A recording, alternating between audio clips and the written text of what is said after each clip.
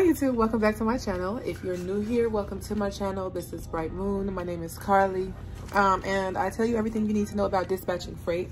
I've been gone for a couple weeks, y'all. I do apologize about that. It's been a lot going on top of not feeling too well. I'm actually working on something for y'all. I'm working on something for you guys. A lot of people are asking me about consulting. I'm gonna have to find some time to put aside for that, but I'm working on something for you guys. Just stay tuned for that. Anyway, in this video, I wanted to tell you about how you can get to the FMCSA directory, because that's the question that a lot of people are actually asking me since I've been gone. Most people have been reaching out to me in various ways, asking me how to get to the FMCSA directory so that they can get carriers to call and solicit their business to, sell your business to, and see if they need help finding loads. So literally, this is how I remember to get to the FMCSA all the time. I know this is just the easiest way to do it for me. You literally type in Google, and I'm gonna pop up a video in here so I can show you.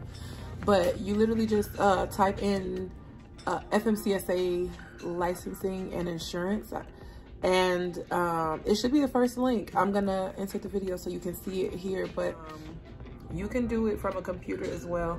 But I really do most things from my phone. So just for the sake of being able to show you guys how to access it on your own, I just did it from my phone and screen recorded it and just added it in here so you can see it.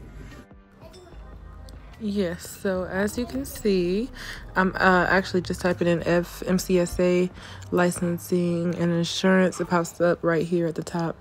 Usually it just pops up at the top as the first link. You click on that. It pulls up this screen. At the top right hand corner, you see the drop down button. Click that. Click on FMCSA register.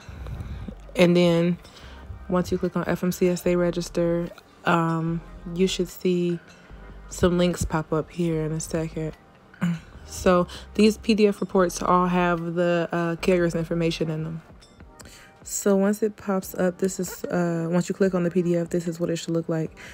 And you just really keep scrolling down. This is the way I was taught to do it. You keep scrolling down to this non-fitness area right here.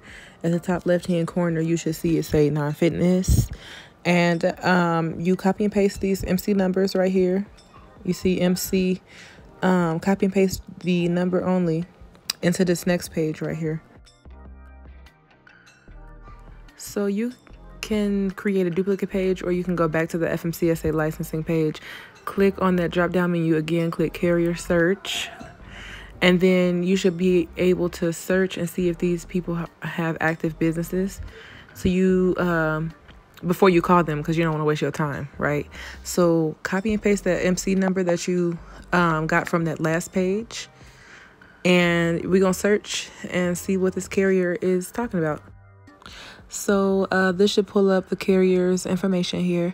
You can click on HTML. That'll pull up their basically all their information. As you can see, it tells you that their authority is active.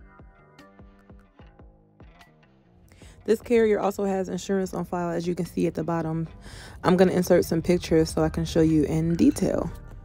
So this is the authority status right here. As you can see, it says active. So they're good to go on that. The insurance required is $1 million. The insurance on file is $1 million, so that's good. I also like to know they have a BOC3 filing form. It says yes. So I will call this carrier. It's gonna let you know if they are active, because you don't want to waste your time. It's already hard enough when you're a new dispatcher. You nervous about calling these people, and on top of that, you calling the wrong people. And sometimes when these people are applying for these MC numbers, they're not always active. So you don't want to waste your time calling somebody that just applied, and you know they don't even have a truck yet, and some of them might not even get a truck. Some of you never know. So anyway, that's why it's important for you to make sure they're active, and this process will show you how to do that. Okay, so now that you have that done, you have your list, you've gone through and you've made sure each one of those are active. You can, I mean, it's your business, do it how you want to do it, but call all of those people. You can compile a list, or you can just call as you go. You could do a script, but to be honest with you, a lot of these drivers don't like hear, I mean, people can tell when you read them from scripts. So just try to be as authentic as possible. And remember, these people are on the road. They are like, they're busy. Try to keep it succinct if you can. Just be respectful of their time, okay?